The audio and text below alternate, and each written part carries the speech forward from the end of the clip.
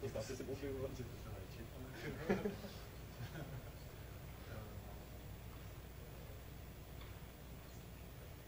To je asi úplná páka, páka asi to určitě, je to pak, to nestihnu.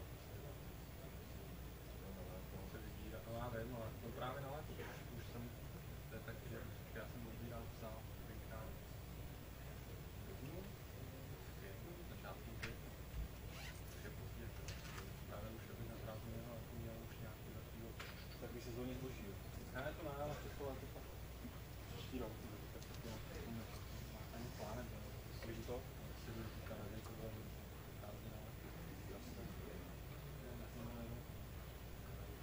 bylo ale tentokrát ne na týden. To by byla nějaká cizina. Jako minule třeba, když jsem viděl. Co zase? Ale to bylo poslední dva roky. Ne, to bylo asi klíčka. Ty si nemáš žádný může, ale to pošli to si. Sám, no, se nevím, vůbec. No, nevím, ale ne, tak jako kámoška, jako ten toho psa, jako když třeba neposlouchá, trošku ho to beru jako, že mám rovný, ale jako já nevím, Ježiš, kdyby mě rafla dva do krve do ruky, tak ti možná udělám taky ty, no. Taky to tady zkušel. Já mi to podruhý, to nesmíš. Ještě jednou mě kusat. Ještě poprvé získal, ale mě pak napadlo, ty tak každým prostě letítro, a já vidím tam z těch výtulků, a oni, kteří jsou fakt pěkný. Tam jako se mě tam menčej, kde vždycky vypustí to bojící.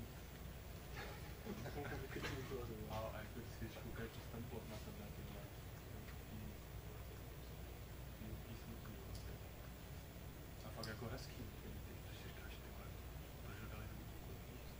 No, tam je ty vole, jak není to pastelky.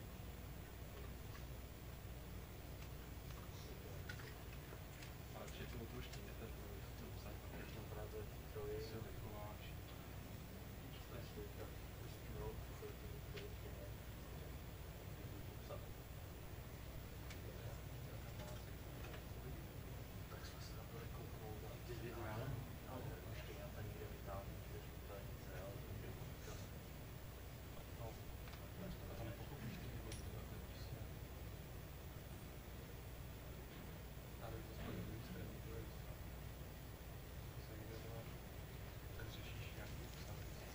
To je narváno.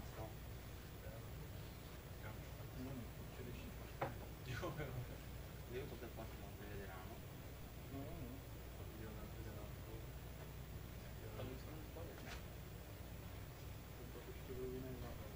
Já se jenom tam, a to se teda může dělat kvalita? Jo. Může. Ty ostatní, myslíte, tam ještě něco je? Ale tam můžeme teda. Tycho po té klenárce taky můžem, načípali, tam je ještě nějaký demo teďka, jo. V Leuvěrbu ještě jsou meetingy, tohle je myslím jediný, to je Meridianu, Cisco je Zenitu snad, Leo je obsazený od 2 do půl 6, Virgo je taky obsazený od Nadia je obsazený Virgo.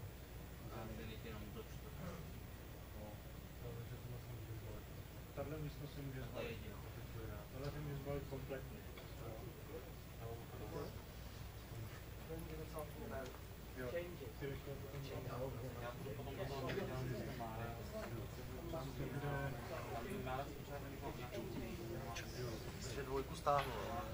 Dvojku stáhni, hostecku asi mít nebudeme, tady se taky pařili strašně holky.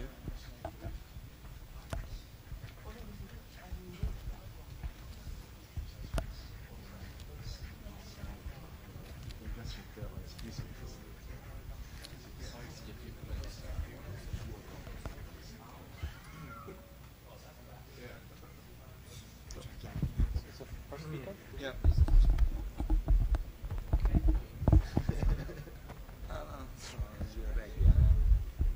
Gáló este után oké. Nekem Should I turn it on? Yeah. You turn.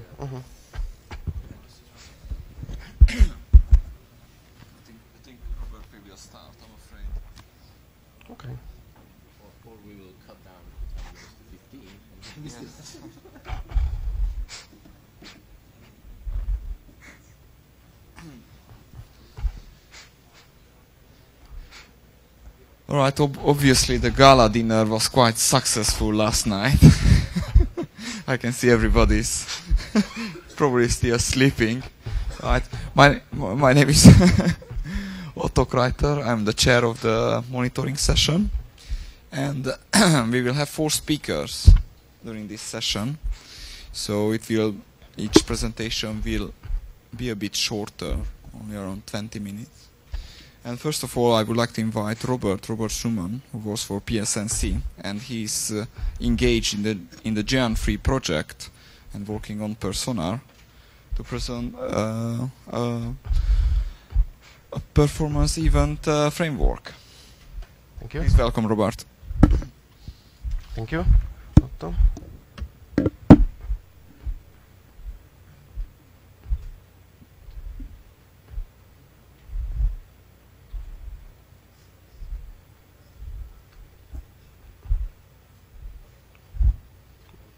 Not this one. I'm sorry. That's the last. Events, MGM.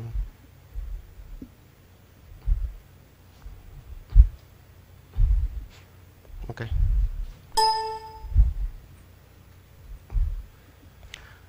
So, welcome everyone. My name is Robert Schumann, and I represent here Poznań Supercomputing and Networking Center from Poland, where I'm working in Network Operations Center. Today I would like to present to you the network performance event management based upon the Persona framework. This work was done in the scope of the GEON project. If it's enough time, I will tell you more about this at the end.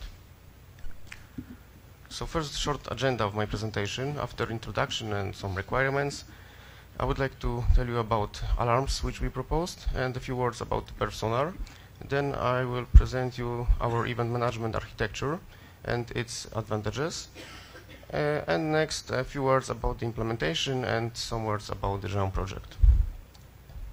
So, introduction.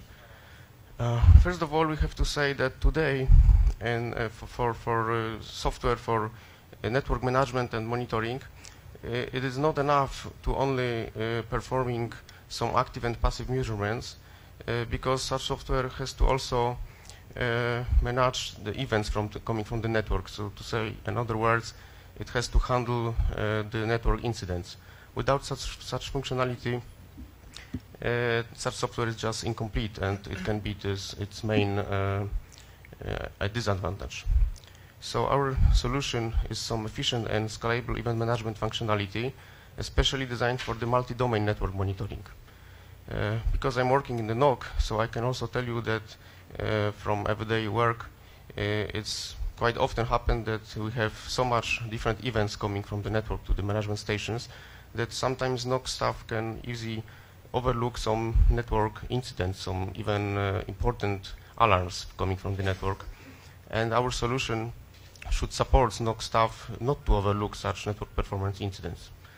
It is also prepared for extensions, for example, when some new alarms will be needed, but it doesn't touch only the alarms. It can be also some new functionality easily added.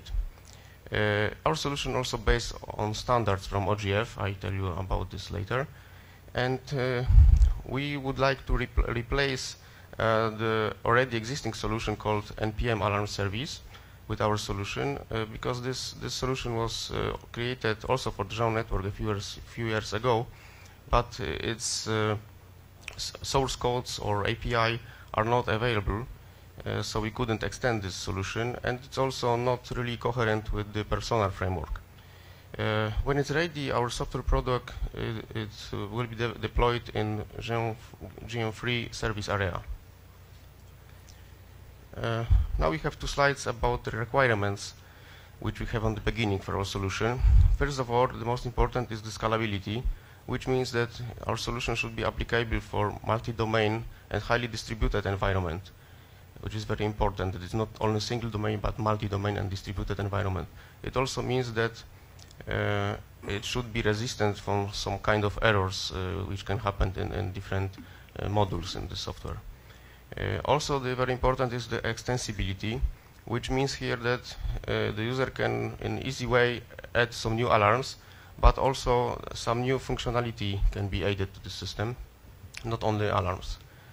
The flexibility means here that alarms conditions and the threshold values can be easily configurable by the user. It also means that it will be developed some easy to use interface for the user to define these alarms conditions. Our solution also should base on standards. Standards should be for communication between the different components, as well as for the information model, which describes the topology. And the second slide about the requirements, it's also that we should use some existing framework.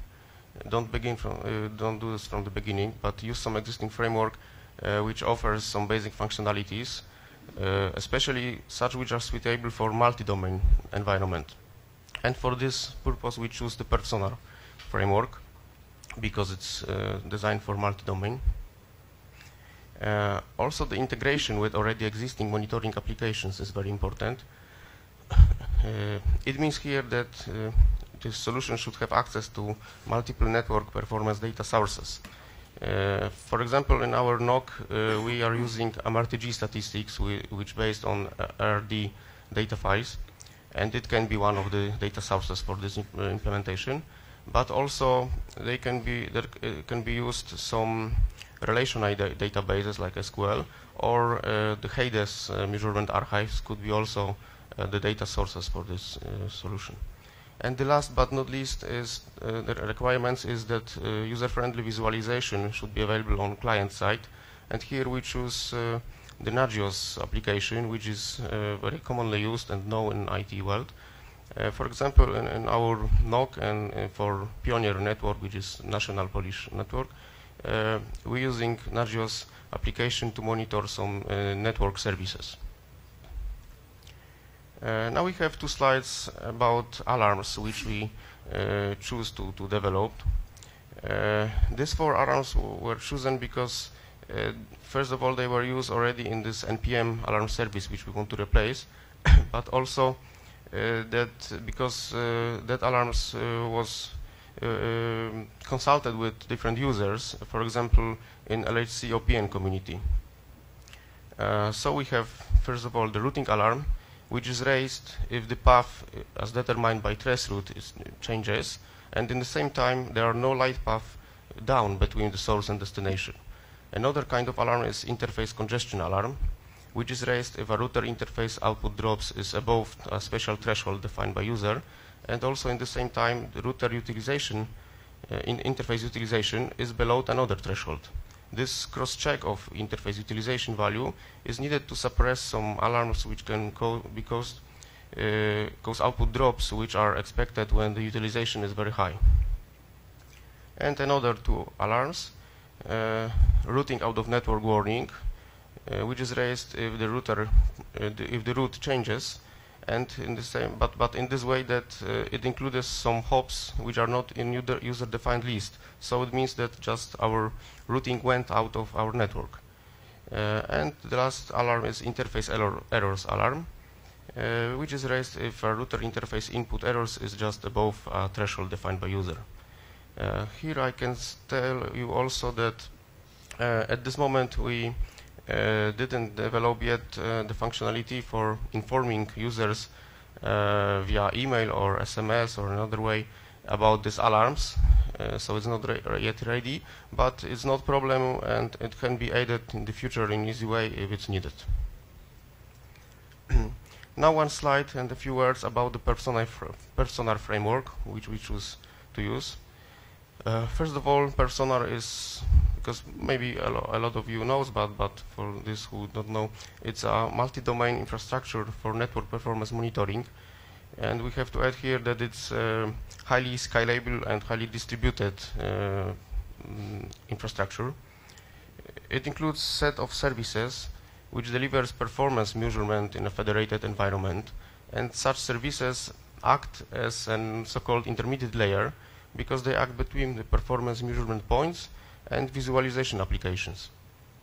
Personar is also a standardized solution.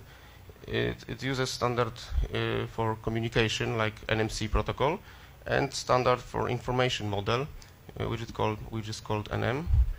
Both standards are coming from Open Grid Forum OGF. It's also very easy to add some new functionalities to this framework, and our case is here, I think, the best example, because what we're doing, we're just adding the new functionality for events management to the Personar framework. And Personar was developed many years already inside the wide collaboration. This collaboration was between different institutions, first of all the GN2 and GN3 projects, and also some US institutions like Internet 2 or ESNet, but also the collaboration was with Brazil, with RNP institution. Now I have a few slides about our solution for event management and its architecture. First of all, we have to say that we have considered different variants of architecture which differ between each other depending on which side we want to place the new functionality for alarms detection. It could be on the client side or on the service, personal service side, or somewhere in the middle. And finally, we have chosen the most distributed one, the architecture. I will show you in a moment. This architecture also has some user-defined rules for creating events, and users can also define the thresholds values. It characterized also by a clear separation of basic functionalities like storage, like alarms detection and visualization. It's also because it perfectly suits within the Personar infrastructure, and such separation of this basic functionalities is coming from the Personar infrastructure. Now we have a picture which presents very generally the architecture of our solution, but here only in the single domain view. What we can see that we have three different modules inside the Personar infrastructure, and one module out of Personar, which is a visualization client, which we propose here, the Nudges application. And how it works, that first of all we have the monitoring data sources on the left side, and there can be, how I said before, RRD files, it can be SQL databases or HATES measurement archives, and they monitor the network, and all these measurements are sent using Personar protocol, which is here NMC protocol. They are sent to the new service, which we call here the alarms detection. In this service, all these measurements are analyzed, are compared to the thresholds and analyzed using the user-defined rules for alarms, and the new alarms are detected and generated. All these new generated alarms are sent also using Personar protocol to the alarm storage functionality, which can be also just the Personar measurement archive, but separated one here with the separated database to store all these alarms. And finally, the aggregated alarms are sent using also the Personar protocol NMC to the visualization client, here the Nudges application. The Nudges has to have also the plugin here to communicate via Personar protocol with alarm storage. How I said, it is only the single domain view to show you how it works, but here now we have a slide with which shows the multi-domain view. So we can see that, for example, we have three different domains. Each domain has separated their own instance of Personar with their own alarms detection functionality. And this alarms detection can be configured in different ways between the domains, because the users in domain A, for example, can define different thresholds than the users in domain B for this alarms detection. And finally, all these alarms stored in alarm storage and from different domains are sent or retrieved by the Personar protocol to the Nudges application. So we have a situation that in one place in Nudges we can visualize all the events, all the alarms from different domains in one place. So this is the multi-domain view. And so the main advantages of this architecture. First of all, the Persona provides a set of already existing functionalities, like I said before, like storage or service lookup, which are prepared especially for multi-domain environment, and our architecture is using the same way, so it's also for multi-domain environment. This distributed nature of Persona services helps also to easily add some new functionalities or system components, and also in our solution user can not only add some new alarms in an easy way, but also some new functionalities and even new implementations for some services. And the separation of components allows to replace them dynamically. So we can use the event management service without stopping it, and in the same time doing some upgrades on, for example, some measurement archives, the data sources, or even replace them dynamically with some new implementation written even in different programming language. And one slide about the implementation. This implementation is being developed now. We have chosen Java implementation with web services, so it's similar like in Persona MDM implementation. Our implementation will use also PSBase, which is the library for services in Persona MDM.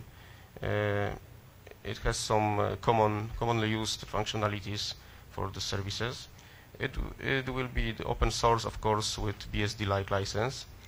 And the plugin for visualization in Nagios, what I already said, which is needed to communicate for Nagios to communicate via personal NMC protocol with the alarm storage. It's being developed now. The implementation finally is scheduled for the Persona MDM next release, which should be in August or September this year. And we also planned some early pilot implementation before this final version, which should be provided for some testing. Some additional informations, because here we don't have enough time to go very much into details in this presentation, but we have prepared before the detailed specification document, which is available on website of GM3 project. So if anyone is interested more in these details, technical details, then please read this specification document. Here you can see the URL for this link, but unfortunately it is accessible only for a community of this project. But it's not a problem, because if you don't have the access and you still would like to read the specification document, then please send us an email, because we, the authors of this project in PSNC team, will be very glad to answer any of your questions, send via email, or to send you this specification document if you are interested. Some more info about Persona MDM, it's also available on this link, persona.jean.net, but this is only about the implementation of called Persona MDM, so the European one, and the US institutions has their own implementation in different place. I don't know, yeah, time is going to finish, so very shortly about one slide about the Jean project and network. Generally, this is the European Educational and Research Network, which has, how you can see on these pictures, connections all around the world. The GM3 project contract, total funding from European Commission is for 93 million euro, and started from 1st April 2008. And so now we finished already the second year and began the third year of this project. About the network, we can say that together with Europe's national research networks, the Jean connects about 40 million users in over 8,000 institutions and across about 40 countries. So you can see that it's a very large project and network, and we are proud to be a member of this project. Okay, thank you very much for your attention. here you can see also my name and my email address. If you have any questions or if you are interested in this specification detailed document, then please send me an email and we will reply as soon as possible. Thank you very much. Thank you, Robert. Any question from the audience? Yeah, good. There has been a problem with Persona MDM 3.2 concerning performance.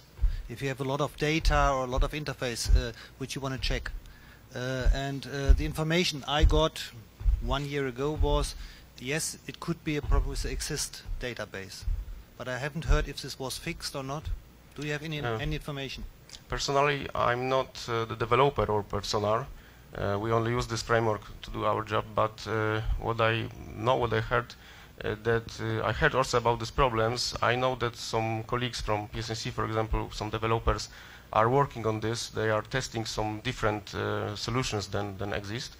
I think that we just have to wait for new releases which are coming, and it should be solved, I think. I don't know when exactly, but they're working on this. So the special question is it fixed in the new release in August, September? Can I answer it leaving my chair hat off, so putting the giant? They are working on it, and then they are expecting the next release to be fixed, and they will provide much better performance for that particular problem you signaled. And another question, the authorization or authentication. It's based on your own identity provider accounts, as far as I know. As far as I know, in Persona there is also some service for authentication and authorization. Yes, but it's based on your identity provider account. So a normal user cannot access it unless he has such an account. And the question is, can I configure my service so that I can check who is allowed or who not? The question was, can you repeat the normally question? the authentication goes this way. Someone connects to the system and provides his authentication. That is his your identity provider account, and you get back, yes, he is allowed, he has a valid account. But what I want to do is to have a user group access only. Is this possible? I will try to get you to the personal product manager, who is probably still sleeping. Should be here now. And I think he can answer that question to you.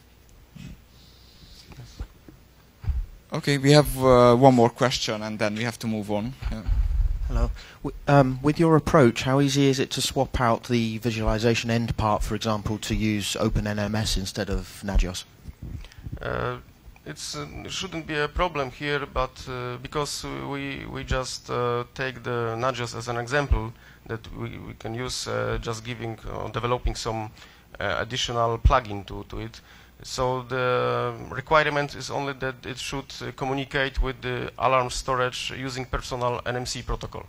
So if you have such plugin, for example, for OpenNMS, it shouldn't be a problem to visualize these alarms. Great. Thank you, Robert. Thank you. And I would like to invite another Robert, Robert Kisteleki from RIPE, and he will talk to us about the Atlas, about the Internet Measurement Network. I think his bio is available on the Terena page, so I'm not going to repeat it, but he's quite impressive. So I'm afraid that it's available on Google as well, so that part is even more scary, actually. Yes, thank you very much. So I'm Robert Kisteleki. I'm working for the RIPE NCC in the science group, which is basically the R&D department of the RIPE NCC. And if you are not aware of that, the RIPE NCC is the regional internet registry for Europe and surrounding areas. Today I'm going to talk about RIPE Atlas, a new project that we started roughly in November last year. But first of all, so in different contexts there are many, many atlases. You may be aware of VeriSign Atlas, Arbor Atlas. This is RIPE Atlas, just to avoid the name confusions. Basically what it is a new kind of measurement network that we are just building with the potential to scale up to thousands or tens of thousands of measurement nodes around the internet. And we just started last November, so we are just building the whole thing, and hopefully it's going to be useful. Starting point. This is the light map of Europe during the night. What you really can see here is that the lights are where the populated areas are. So that kind of makes sense. That's where people are. But it's not really difficult to make the leap in thought to say, well, that is also where the internet is. That's where people are. That's where the users are.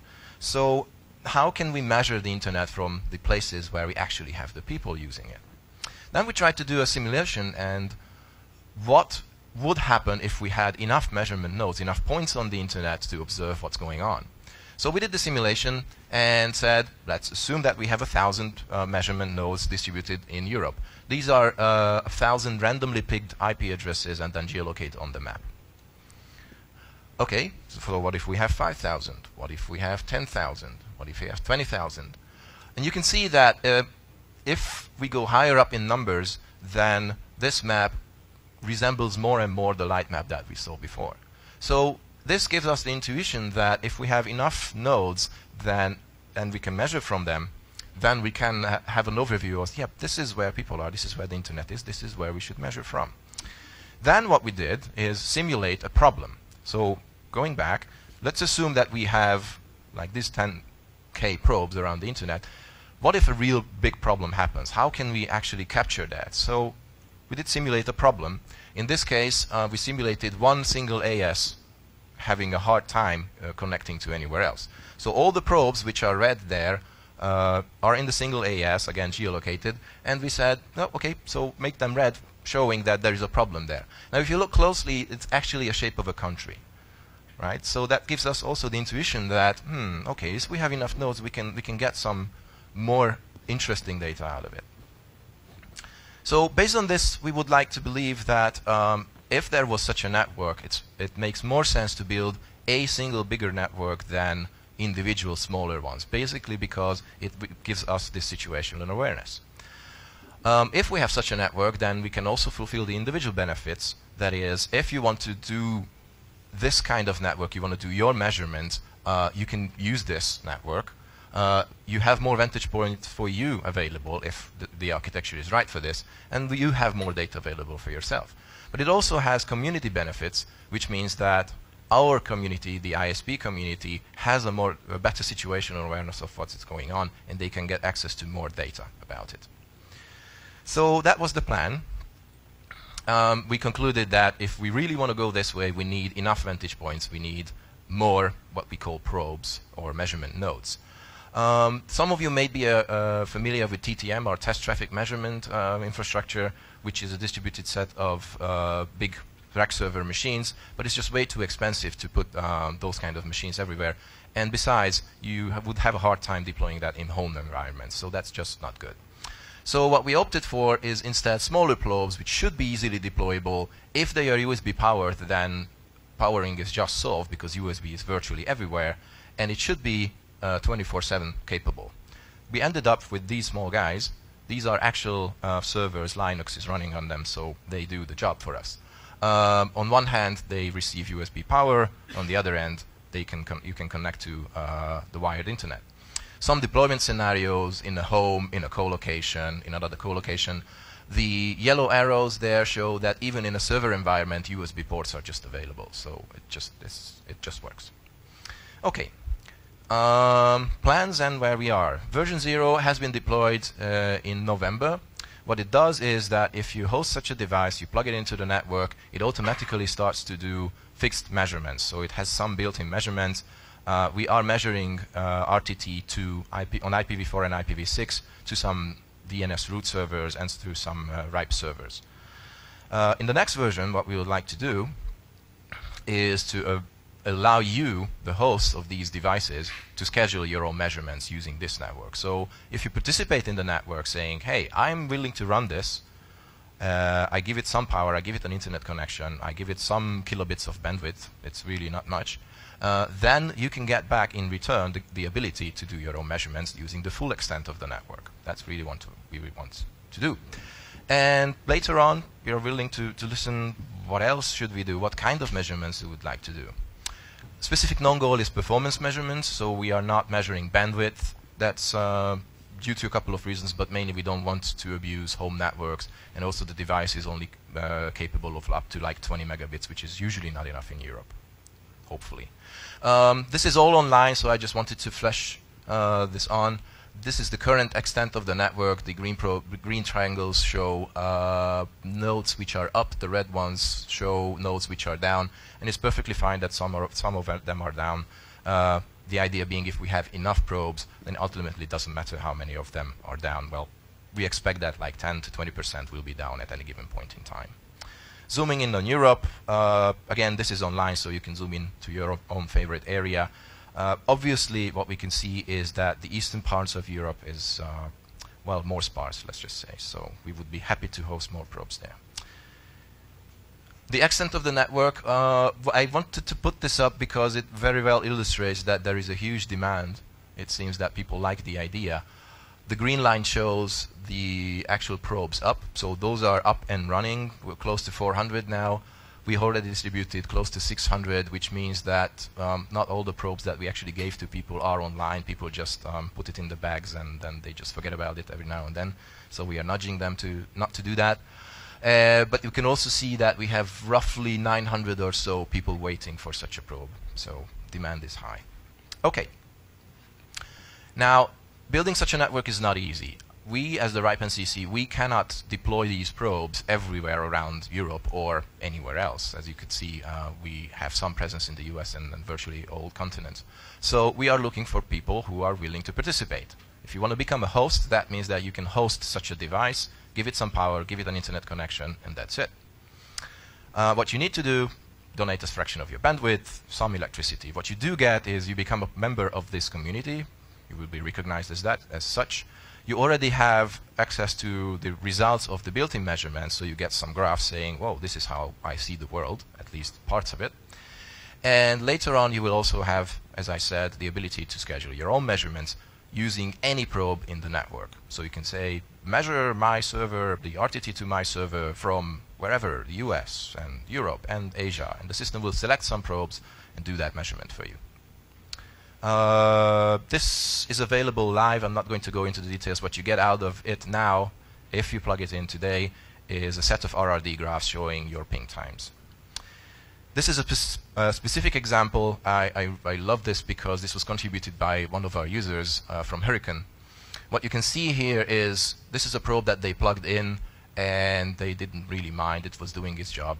And then at Sunday, the guy was looking at the graphs and said, this should not be. Something is going wrong here. So forget about the right-hand side for a moment. What he saw was that there is a consistent 100 and, I don't know, 10 milliseconds or so connection to our destination. But during the day, it just jumps up to 3 times as much. So the conclusion was, guys, something is wrong. We can do 100 milliseconds. It's very stable. So if it has to jump up to 300 milliseconds, and it's very consistently jumping up there, so that must be some kind of configuration error. So they went on and investigated. It turns out that this probe was in Fremont, I believe, in California, and it's measuring en route, which is like 20 miles away in Palo Alto. So it's, you know, for 20 miles, 100 milliseconds, that's just not good. Turns out that they are kind of missed some kind of a peering relation there, and they fixed it. When they fixed it, the RTT towards the destination dropped to virtually 0, so like 3 milliseconds or something. Now, these guys are very capable network operators. It's not that they couldn't fix this before. It's just that this device gave them a very easy entry, right? They just plugged it in and it supplied them data, so they looked at the data and said, oh, we can do better. And then they optimized the network and they can do better, indeed. This is a different visualization. This is all the probes that have supplied some kind of data towards one of our servers, which is hosted in Amsterdam. So what you can see here is the IPv4 RTT is color-coded. So green means it's like less than 10 milliseconds, and red means above, or close or above 500. It really, really makes sense. The closer you are to the destination, the smaller the RTTs are. So this kind of makes sense. But if you go online and check this out, you will see that there are quite a number of interesting exceptions.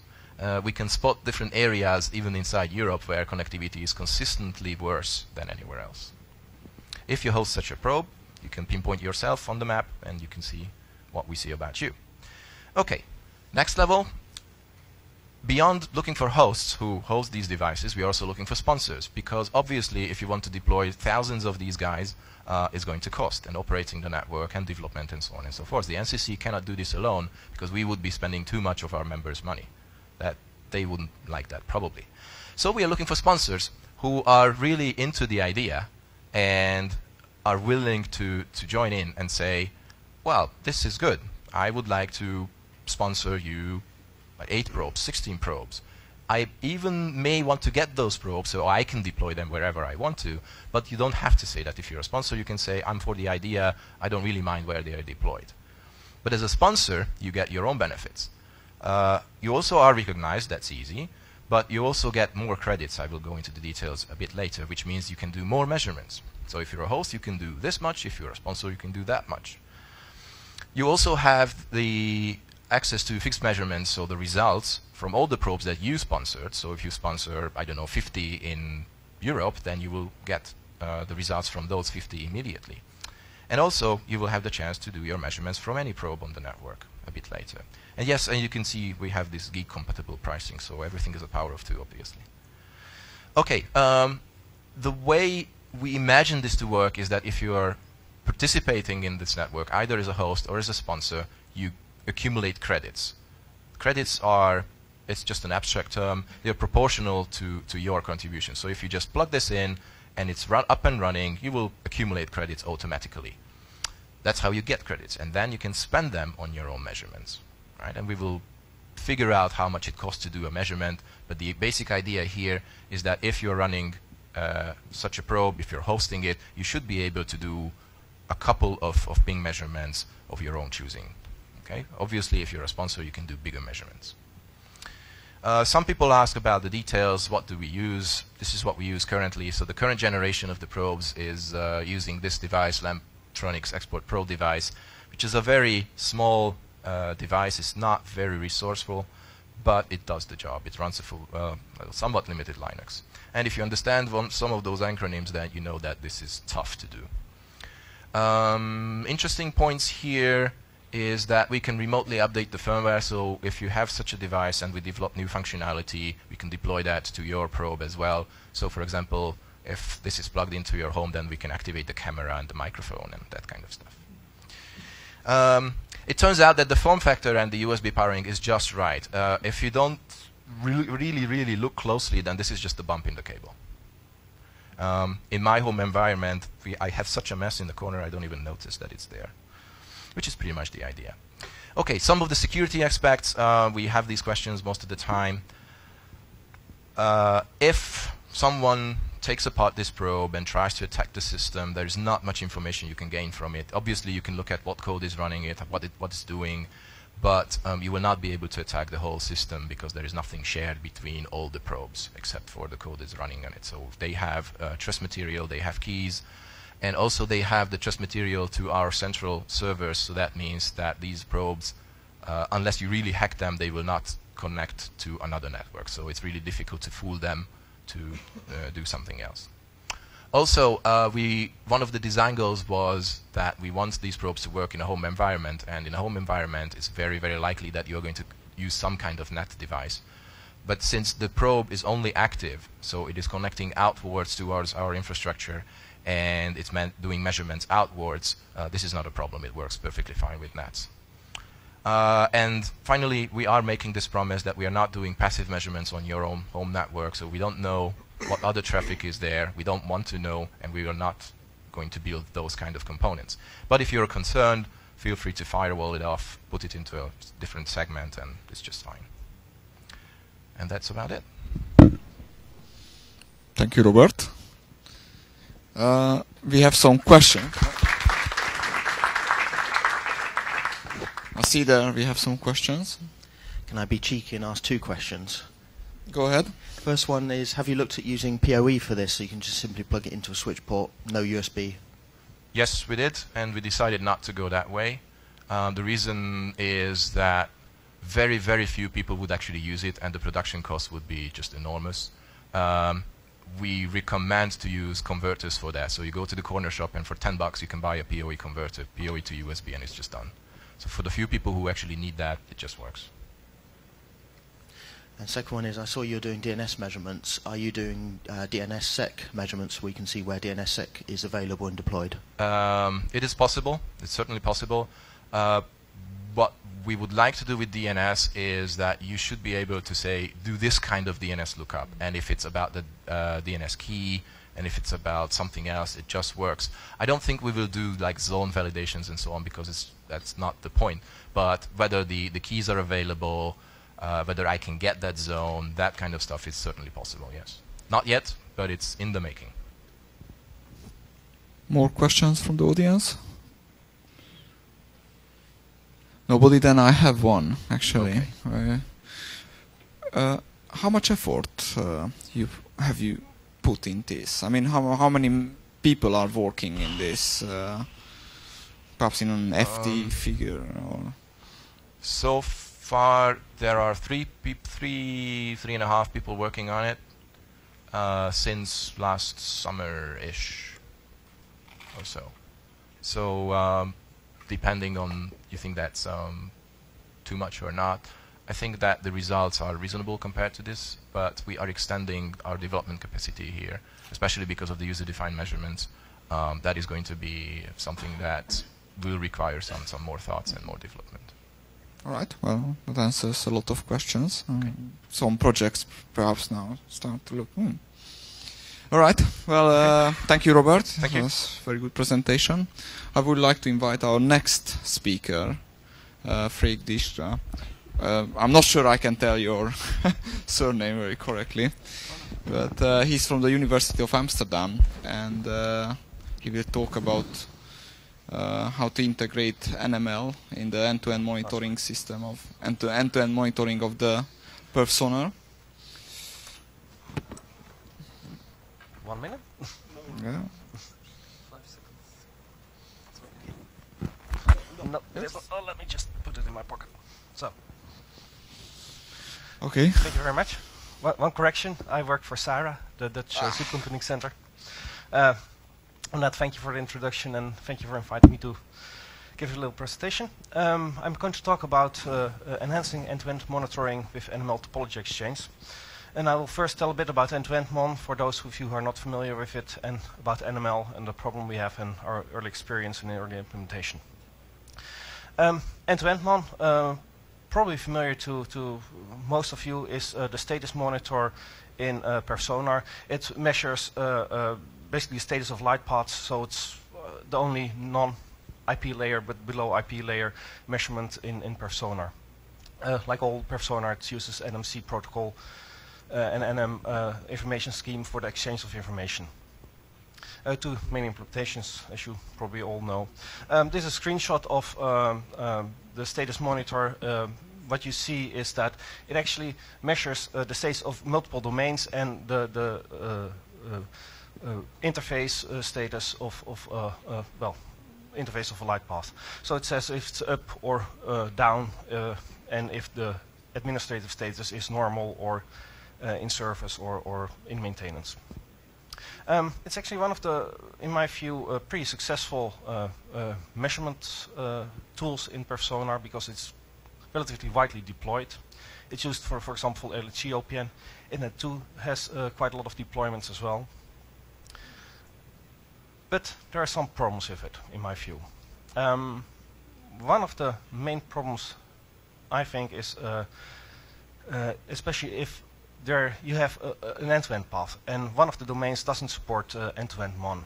You have some missing information, and has a problem visualizing that data if there is some missing information, or if there's some wrong information, in fact, which sometimes happens because one domain has to point to the other domains so you can link those together. But typically one domains might change their names, or if there's a typo in that name, you will have a problem and the results will be skewed.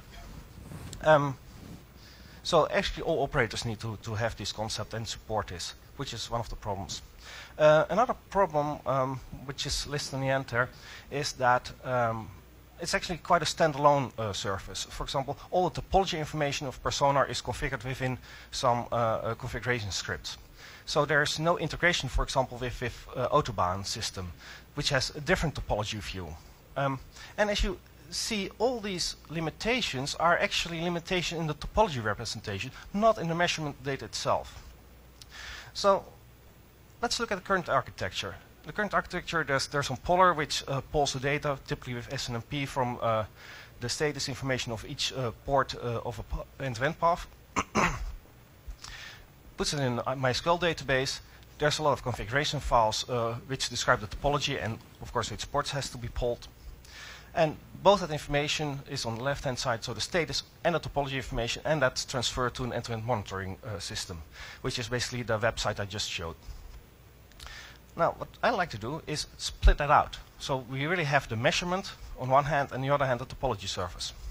And one of the advantages, obviously, is that you can easily more integrate that with, for example, the Autobahn system, so that every service has the same topology view as all the other services. Of course, question is, okay, we use the end-to-end, the Persona configuration protocol, and what protocol do we have to use right now? And what tools do we have to use? So my first view is, okay, let's just enhance end-to-end mon for at least the measurement point, and for the topology service, okay, what shall we use? And actually, I'm pretty happy that Roman Lapage of PSNC, well, I put a type on there that says Persona. He works obviously for PSNC. Wrote a document along with some other people from PSNC about the integration of Autobahn and Persona. And what they said basically is, okay, we're going to use the NML for the topology description, and in fact they also create some preliminary schemas for that. Now let me tell you a bit more about NML. NML, and I should say that I'm one of the co-chairs of the NML working group within the OGF. So there's some bias here, obviously. Is a standard schema, not a language actually, so it's a pretty bad name, sorry for that, for exchanging network topology information. We've been doing the standardization for quite a while, which is indeed quite a more interesting problem than I anticipated when I started this effort. And we put some people together trying to get one single topology description out. For example, we had the University of Amsterdam, there it is, but also people from CNIS at some point, UNIS, which was basically the people from Persona for Internet 2, but also people from France, from India, which had VDXL, which is also a network description format. And what the output we will have is some UML schema, and which will be represented both in XML and RDF, because we had a lot of discussions, which was of course fun, just like every standardization. Okay, what syntax are we going to use? So we more or less decided, well, we just have one schema and have two syntaxes. Okay, that's fine. NML, what's in scope? We're going to describe a logical network infrastructure. So it's really the network management, not the inventory management. So we're not describing the physical network infrastructure. One of the key features is that it describes multi-layer networks. So really correlates different layers of the network together. So one of the particular use cases is a network measurement of network descriptions below the IP layer as well. So for example, you can correlate the Ethernet layer with the SCH layer. And currently that's done completely independent of each other. And what will happen then is if one network uses Ethernet and the other network uses SCH, they have a problem describing their networks, and you have all kinds of problems, especially if you have multiplexing adaptation, meaning that you have multiple Ethernet channels, multiple VLANs in that same SCH layer. It has configuration capability, but that's more or less also in scope of the network measurement. Just 2 or 3 slides, just going briefly what we do. I'm not going to details. One of the key points I like to stress is that we base our work on the functional elements in ITU GD800, which is a standard description of how to describe multi-layer networks. So, for example, all the layers could look like this, using all those building blocks from G800. If you'd like to know more, please ask, but I'm not going to details. I'll just abuse a bit of my time to show you a bit about NML. This is our current schema. Also, I'm not going to detail, so we defined a few things like nodes, ports, links, etc. We're not using the G800 terminology, even though we use the concepts, but that's because, in my view, the G800 terminology is not so good, unless you really like terms like network termination connection points and things like that. 2 points we decided upon I like to point out, which is a bit uncommon. We use unidirectional links, and one of the reasons for that, rather than bidirectional links, is the way we describe broadcast or multicast domains. Most topology descriptions use bidirectional links, but as soon as you're going to describe a broadcast domain, you have a problem. For that reason, we decided as the basic building blocks unidirectional links, and then some grouping to combine that, and we're going to extend that a bit later on. The other point I'm going to make is that we use identifiers, which typically start with URN OGF network, and probably you've seen a few of these before. In fact, they are in use already by 2 different groups, which are, of course, incompatible. Don't you love standardization? And the only thing is, point I'm going to make is, if you ever see a URN OGF network, it doesn't mean it has to be an NML description. It could be one of these other descriptions. One of is used in the Glyph community, and another one is used, I think, at least in Oscars. Another point. As I was saying, NML is able to relate different layers together, and the topology of different layers together. So how do we do that? Just briefly. We define only links, which is the same as the G800 link connection concept. Only we just use a shorter word for brevity.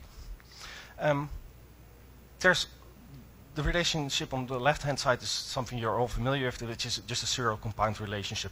You just concatenate, you have a lot of segments, put them in series, and you have an end-to-end path. And you can do that recursively. So if you have, for example, the other way around, you have an end-to-end path, you can segment that in different segments, and if you have one segment, you can segment that further on as far as you like, depending how much detail you like. And that's a way to have really the segmentation in multiple domains. There are different relationships. The second one is actually the parallel compound relationships. For example, if you have data which goes over different paths, for example, for protection. So if one link goes down, you can go the other way around. Or multipath TCP, for example, or link bundling or things like that. You have parallel compound relationships. And the third relationship we defined is adaptation, so really the cross-layer relationship. And the one you see on the right-hand side is in this case, the multiplexing adaptation. Right now, the syntax we described, because standardization takes quite a long time, so we had a lot of fights about terminology discussions, really nice. We finally got people so tired that we put them in a room, locked them up, and they were allowed to went out having a schema, so we did that, which now started to work, and we started to see some schema since November, which is pretty nice. So we use NML for topology schema. That was the extended version of that. So what do we have now? Well, currently we have just manually crafted topology files available.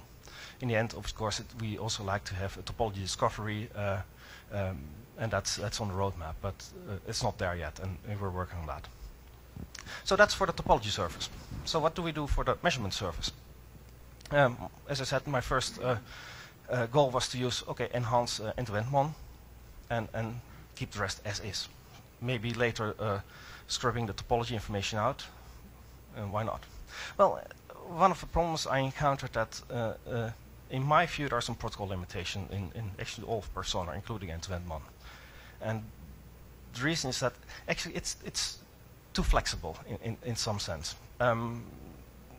The strange thing is, if you look at NMC message as defined in NMC working group in OGF, it is XML, and it's a message format with 2 types, metadata and data subtags. And as you see on the right, the data can point to metadata, and the metadata can even point further to metadata, which is extremely flexible, and I like that.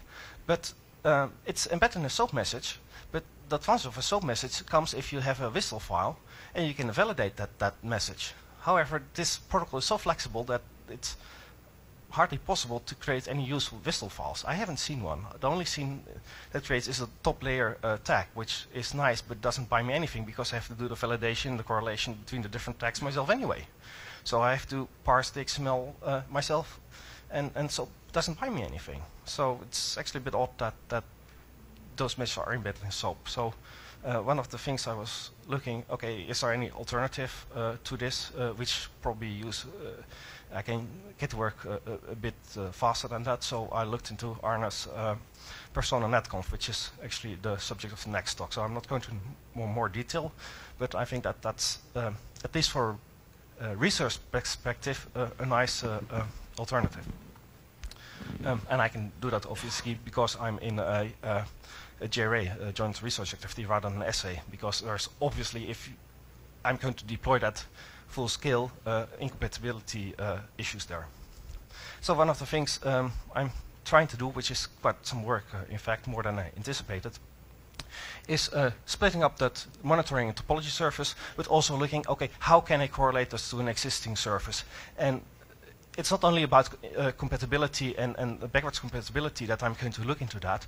It's also because I want to see how the topology description of NML relates to other topology descriptions, and especially if you have unidirectional links on one hand and bidirectional links on the other hand, you see some problems and some logic you have to think about. For example, one of the things I come across, which didn't have to do with that unidirectional thing, is that in NML we could say, okay, a path consists of multiple segments. So this segment, this segment, this segment, and this segment then consists of these smaller segments. I could do that. But I wasn't able to say, okay, this small segment is part of this end-to-end path without knowing all the other segments, which was actually a flaw, so we had to fix it in NML. And this is one of the things we're actually doing, looking, okay, how stable is NML? Does it live up to the task? And there are some other people implementing as well, but they're mostly looking into provisioning and pathfinding rather than monitoring. So hopefully we get some topology description which is useful for actually both applications, and perhaps also stuff like visualization. I have 3 more slides. How many time do I have? And that's actually not really much to do with the basic task I was assigned to in Persona, but what I figured out talking to our network operators. There's some practical limitation in Persona. As you've seen in one of the first slides in the screenshot, the current states of Persona are operational status and administrative status. The operational status can be up, degraded, or down. In practice, you will see up and down, and administrative will typically just say normal operation. Now, let's take one step back. What's the purpose of end-to-end monitoring? That is finding a domain with an error. And if there's an error, pinpointing which domain I have to contact to fix it. Because these end-to-end light paths typically cross 4, 5, 6, 7 sometimes domains. And if there's a fault, I like to know who to contact, especially because those domains cross multiple time zones. So that's basically the purpose. Which domain do I have to contact? And I don't need to know all the inter-domain details, intra-domain details. However, the operational status, if I look in practice, not in the specification, but in practice, it's unclear. Sometimes people saying the operational status is down if there's a problem in my domain, which is logical. Also, if I say a problem between me and the next domain. But sometimes they also report the status down if I just see any problem on the path somewhere. For example, in SCH, there could be a far end error, which could be all the way down to another domain, and they see an error, and therefore they say, okay, the operational status is down, because that's, for them, the situation. But that doesn't really help pinpointing the error, because it just says, okay, I see an error somewhere on the path. I just don't know where it is. And that could be even worse if, for example, in the example down there, domain C has to report. Let's say this is an STH connection between A, B, and C. Domain B is not participating. There's a far end error, there's error between domain A and B. So domain C on the link of the interface on the left-hand side sees for the path a far end error, but the section there's no error, and the line there's also no error. So should it report an error or not? Well, our view is that only a loss of signal should be reported, not far-end errors on the path level. And actually it's getting worse, because even if there's a far-end error, SEH has a feature which is called automated laser shutdown, meaning, oh, this port on the left-hand side is down, I don't see a signal, so I'm going to shut down that Ethernet port on the right-hand side. And domain D sees, oh, the port goes down. Oh, domain C has a problem. You have a problem. Well, domain C has nothing to do with it. And again, that doesn't really help in pointing the problem. So this is actually an example where actually we need that multilayer information. We need to know the correlation between SDH and Ethernet and what's going on there. What we've done now, we try to make circuits crossing domains without saying, okay, technology doesn't matter. We just abstract that away. It doesn't work that way, unfortunately. I would love that worked that way, but it doesn't. So we need that multilayer information. And if we use NML, we can have that multilayer topology information. I'll skip this slide. So what I'm proposing is, okay, what is useful? What would someone ask for end-to-end MON? Well, which direction is a problem? Do you, as a domain, have a problem? Or do you see a problem on the far end side or the near side? Or maybe on both sides? So that's the most simple status I like to know. And then how far away is the problem? For example, for SDH, you have the line or the section or the path. And for Ethernet OM, which a colleague of mine is just having a talk in the other room, which you could have went to as well, you have multiple levels, level 0 to 7. 7 is 5, 6, and 7 are the end-to-end connection for the customer, while 0 and 1 are for the provider domain, and the other one is for, I think, the administrative domain. So you can more or less saying, okay, I see a problem on layer 3. It means, okay, I see a problem within the administrative domain, but not in the, therefore also in the user domain, but not in my local operational domain. So you know more or less where the problem is, how far away it is. And also perhaps when was the problem. So should you also log alarms and clearance of alarms. And that concludes my slides. So that's more, how to use end-to-end MON in practice. And that's, I think, an open question. Thank you, Frank.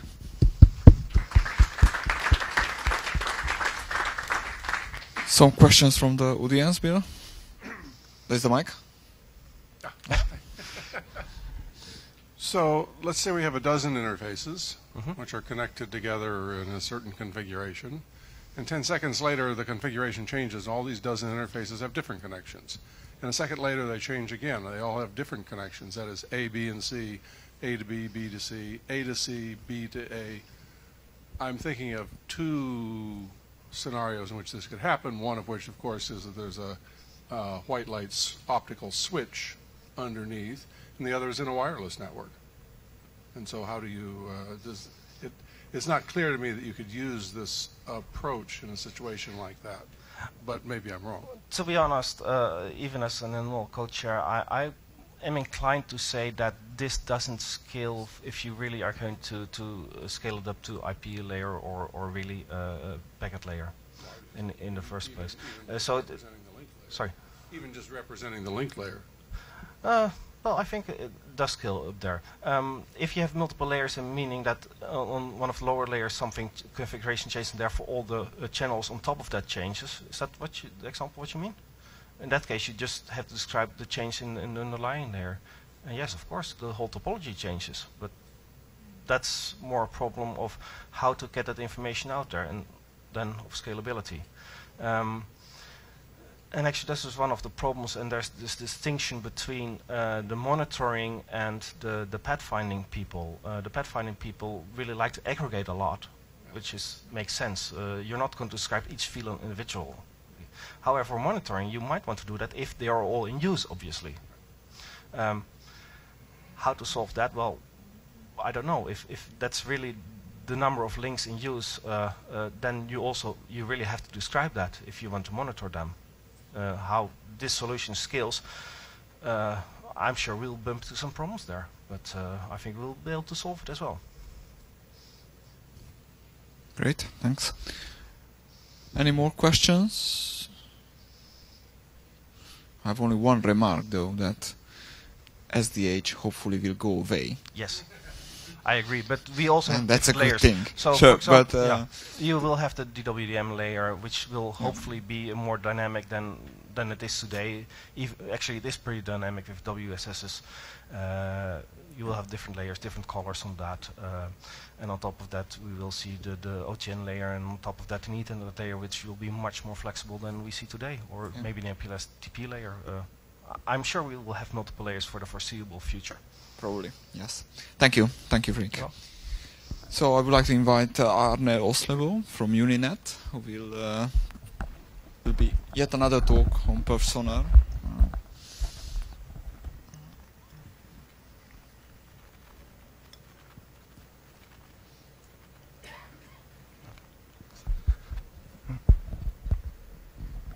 Okay, the floor is yours.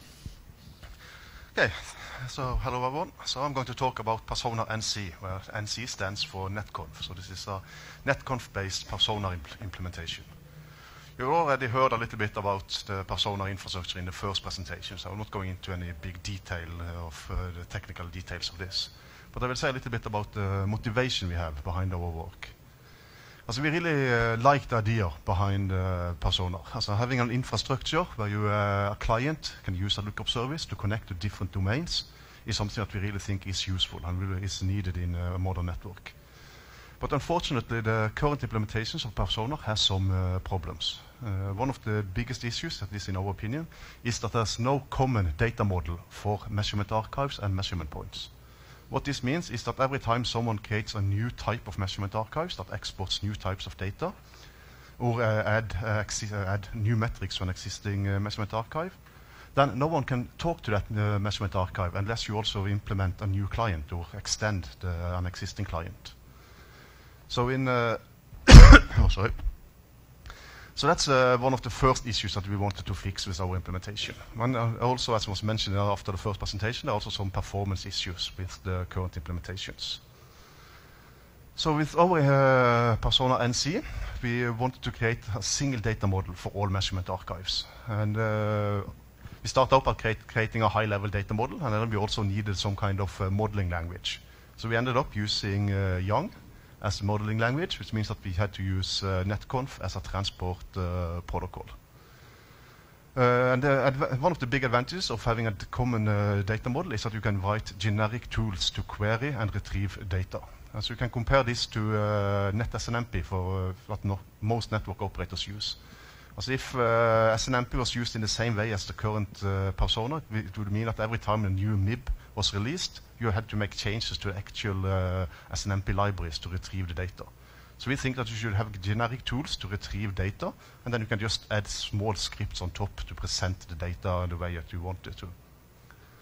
So right now our implementation is focused on measurement archives, but it can easily be extended to all Persona services. So we are going to create models for also measurement points and lookup service very soon. Our implementation is also very fast and has a relatively small code base, so I will come back to that on the later slides. And at least we think it's easy to implement new measurement archives because of the small code base. And it has a powerful query mechanism. So we use XPath, which is an optional query mechanism in the NetConf protocol.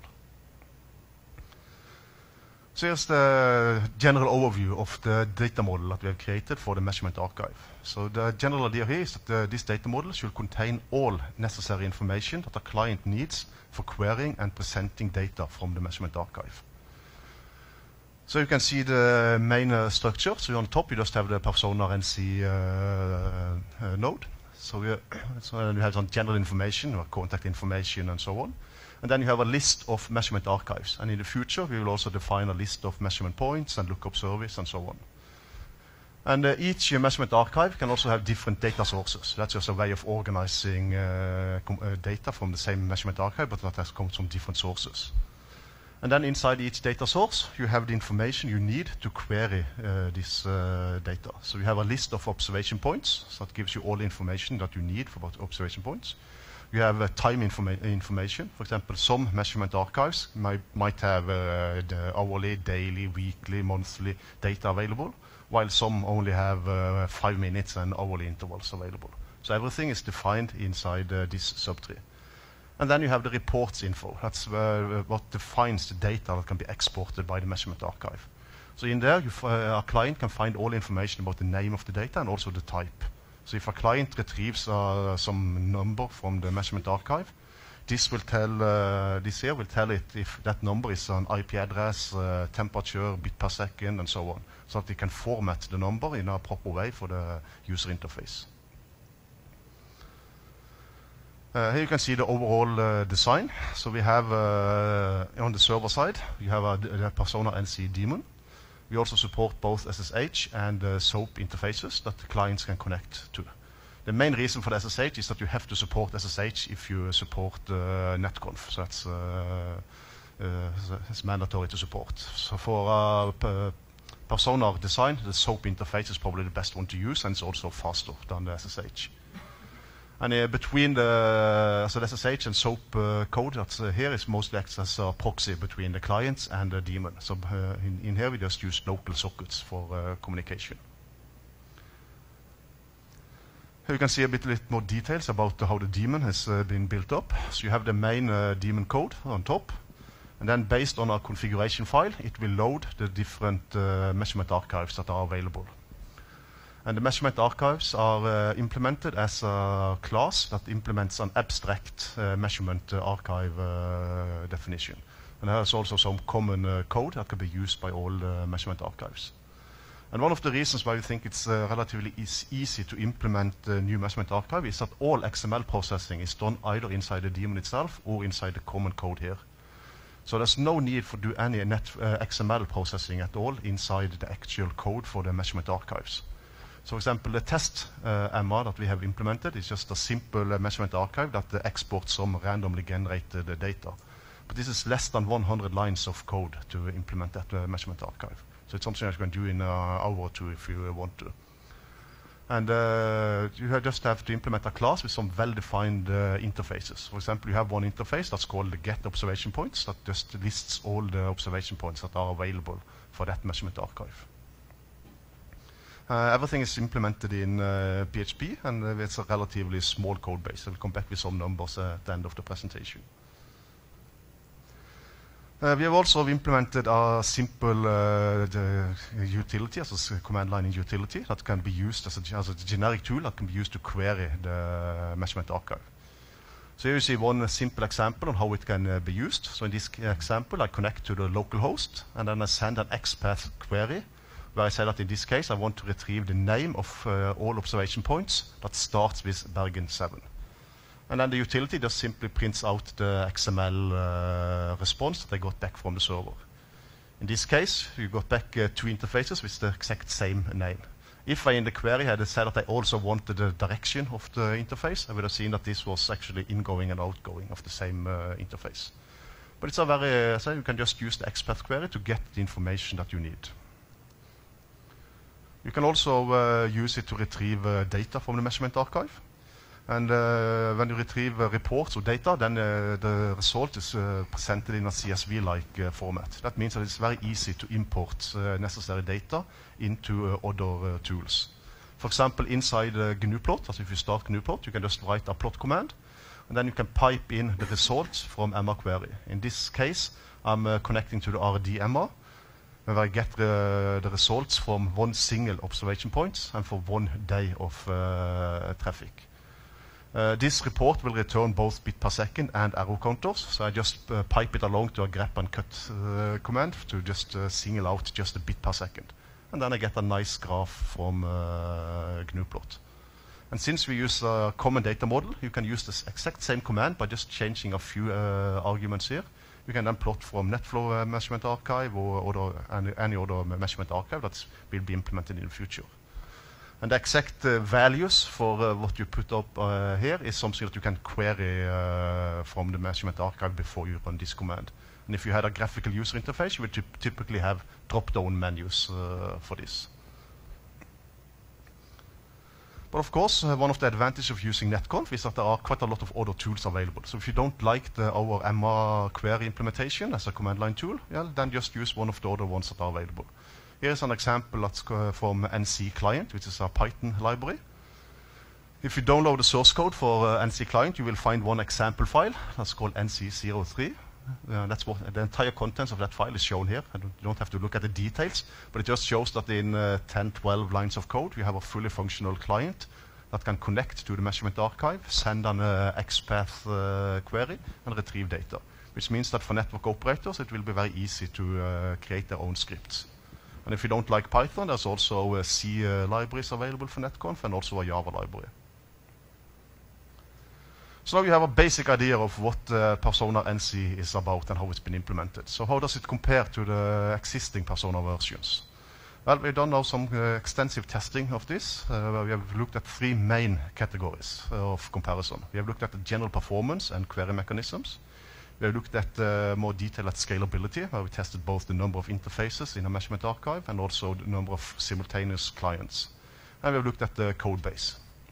So we tested both RD-MR, where we configured 1,000 interfaces, and we used both the utilization, as a bit per second, and arrow counters.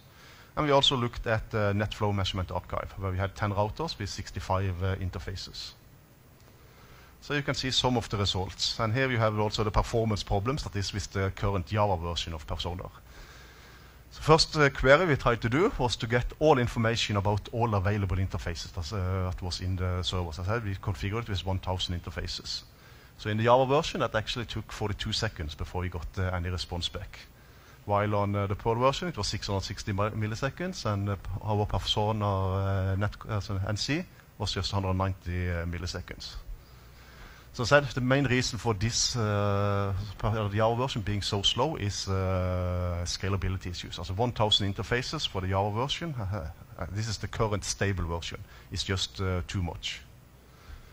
When it comes to the Perl version, I should say that these are preliminary numbers. We have not discussed the results that we have got with the developers. We are going to contact them to see if there are any optimization that might be done. Also, we have installed everything according to the documentation, and everything works correct, and we get the responses that we want back. But as I said, there might be optimization techniques that can be used. But with the Java version, this is in line with a report that was written a couple of years ago that tested the performance, and we get similar or better results than that report. Then we wanted to run a more advanced query. We just wanted the name of the interfaces. We were not interested in all other information. And you can see then that in our netconf version, also Persona NC, it's down to 90 milliseconds because it's less data that has been transferred over the network. But this kind of query is not possible in regular personas. You have to download all the information, and then you have to process it on the client side. And the same goes with the third one, where we just wanted the interfaces starting with Bergen. Again, Persona NC is down to 40 milliseconds, while the other ones, you still have to process everything. Then we looked at retrieving the last link load and error for one specific interface. Then the Java version takes 4.1 seconds, while the Perl is 590 milliseconds, and NC is just 60 milliseconds. But this is where things get a little bit strange, because so far the Perl version has been faster than the Java version. But when it comes to retrieve the last link load and error for all interfaces, then suddenly the Perl version is the slowest one. So this is one of the things that we have to discuss and see if there are optimization techniques that can be used to improve it. But I say it's almost 2 minutes just to get all the data available, while our implementation take just 4.3 seconds. And most of that time is spent reading through 1,000 RD files. Of course, retrieving all the information about 1,000 interfaces is usually not a report that you are that interested in. But one type of reports that most network operators are interested in is, for example, get top 10 interfaces with the most traffic, or get all the name of all the interfaces that had errors on them in the last time period. In Persona, we actually have built-in support for that kind of reports, and that means that we transfer less data over the network, so it takes a little bit less time, but you still have to process all of the RD files.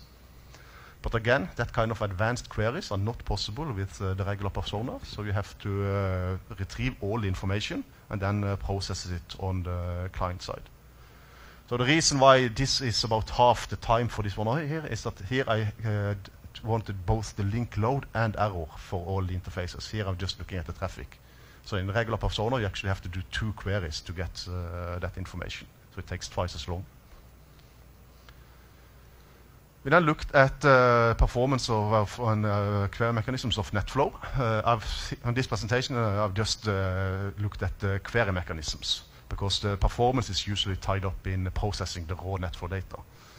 But this example here clearly shows the lack of a common data model in the regular Persona. So here I wanted to use the same queries that I did on the RDMR. I want to get information about all interfaces, just the name of the interfaces, and then interfaces starting with Bergen. But in the NetFlow MR, that's in the regular persona, there is no support for interfaces, as there's no information about available interfaces. In that measurement archive, you actually have to know everything in advance, and you have to specify the router that you want data for and which if index you want to get the information for. So this demonstrates the fact that every time there's a completely new type of MR in a regular persona, you actually have a learning curve, because you have to look at the data model that they use, because each one can have different data models. Then we have the scalability and number of interfaces. So here we just wanted to increase the number of interfaces that are available. So we used the RDMR, it doesn't say on the slide. But we then said we just retrieved the last link load and arrow for one specific interface. So the 1,000 interfaces is similar to the first slide that I showed in performance. But then we increased the numbers, and on Persona NC we went up to 500,000 interfaces. And you can see that even with 500,000 interfaces, we are still faster than 1,000 interfaces in the Java implementation. We tried increasing up to 10,000 for the Java version, but then we just got an error message. And that is on a server with 20 gigabytes of memory. By some tuning and experimentation, we managed to get around 3,000 interfaces, but it was just so slow that it was really not usable at all. The same with the Perl version, that actually handles 10,000 interfaces, but it took 2 minutes to retrieve information about one single interface, so it's really not usable in any practical sense. And you can see that our implementation is 100,000 interfaces, is slightly faster than 1,000 interfaces of the Perl version. We also looked at the code base, and the most important here is the actual code for the measurement archives, because that tells you a little bit about the work involved in implementing a new service. So you can look at the RDMR. So here you can see in the Java version it's 1,600 lines and 2,500 for the Perl version. While we have 174 lines of PHP code, and actually about 50 of those lines are just a parser to actually parse the XML file that defines the observation points for the regular persona. So the actual measurement archive is just 120 lines or something like that. And you also have to write a small XML file that describes the data that you are exporting. So it says that the data is bit per second, arrow counters, and so on. So in general, the Persona NC is about 10% the code base of the other implementations. I haven't included any XML on these because you really don't need, so strictly speaking, you don't need it. But since you're actually, there are quite different data models for the RDMR and NetFlow, and usually you will have to write some XML schemas to define these different types. So there will be XML files here as well. The common libraries, as I said, that doesn't worry me too much, because that's something that the normal developers won't have to deal with. So right now we only have just over 600 lines of PHP code, but this will increase in our implementation. As we are still lacking features, as we don't have any access control, and for to be able to claim full netconf compatibility, we also have to implement something called subtree filtering. So this will increase in the Persona NC implementation, but this will not affect the number of lines on the actual measurement archives. We actually have some ideas that this can be simplified even further by moving things into a common code. And then I'm actually close to finished. So just a summary, as I have presented Persona NC, which is an alternative Persona implementation with netconf and Yang. Most people, when I present this, get stuck on the fact that we've used netconf and Yang, but I think actually our main contribution here is the common measurement archive data model, so that it means that you can create a generic tool to query measurement archives. If you compare our solution to a regular Persona, we have more features, we are faster, better scalability, and less code.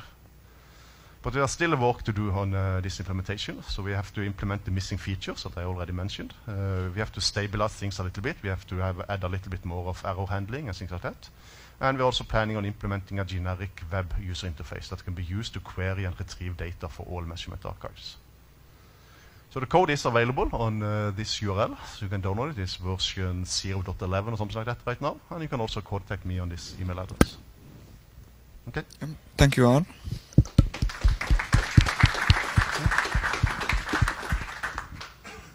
Any question from the audience? Domenico, and then Alex.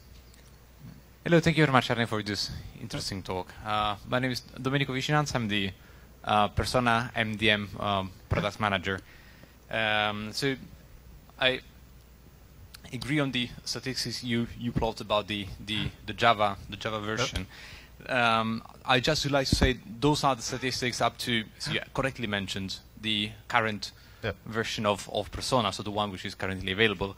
I just would like to say that we are working since beginning of 2010 on this problem. We identified which was the problem. It was not the access to the RAD files, but was the database backend, which was the Access database. We restructured completely the components, and now it is MySQL based. And I have here the graphs, and the performance are now absolutely better than before. Instead of 40 seconds, is now to retrieve 1,000 interfaces is less than 1.8 seconds. Okay. So that just to complete the whole picture. So we did big step in the performances of our Java version. Yep, no, thank you. I will be happy to test that one as well, and when it's possible. But just to go back to the testing, I said one issue that you then have fixed is that it will be better because you don't use the Access database. But we also think so the reason why the Perl version is so slow when you come up to when you query all interfaces, we think is actually related to the rather complex XML of Persona. Yes. Because it's quite time-consuming to generate and parse that because there are lots of references to each other. So it might not solve everything, but I will be happy to test it. Absolutely. Thank you. Domenico, I think as well your answer also answered another question we had whilst you were still sleeping in the morning. Just joking. Okay, we have one more question there. If you were to migrate to the netconf version of Persona, would it be a simple drop-in, or is there a migration process? No, this is not as I said. But it's still early, but we don't have the same protocols. So they're not compatible with each other. No, but for the RDMA, then it will be a drop-in if everyone uses this version, because we have, as I said, we implemented a tool that actually reads the configuration files of the existing RDMA and then converts it to what we are using. And Simon? Nice work. Thanks, Arne.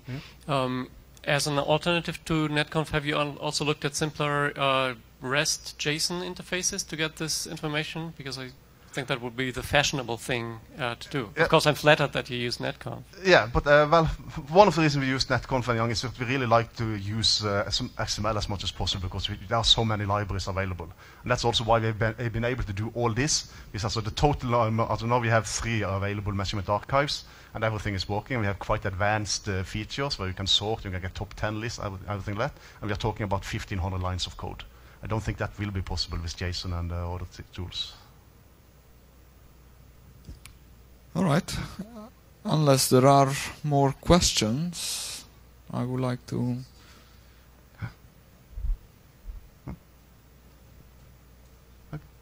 Yeah, okay. So thank you, Arn.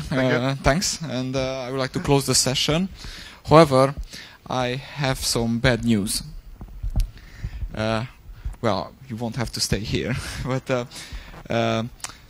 for the lunch, I was told to relay you this news, which affects me as well, that unless you have booked for session in the afternoon, you won't get lunch. I will suffer myself as well, so... Okay. Thanks all, and enjoy the coffee break and the rest of the conference.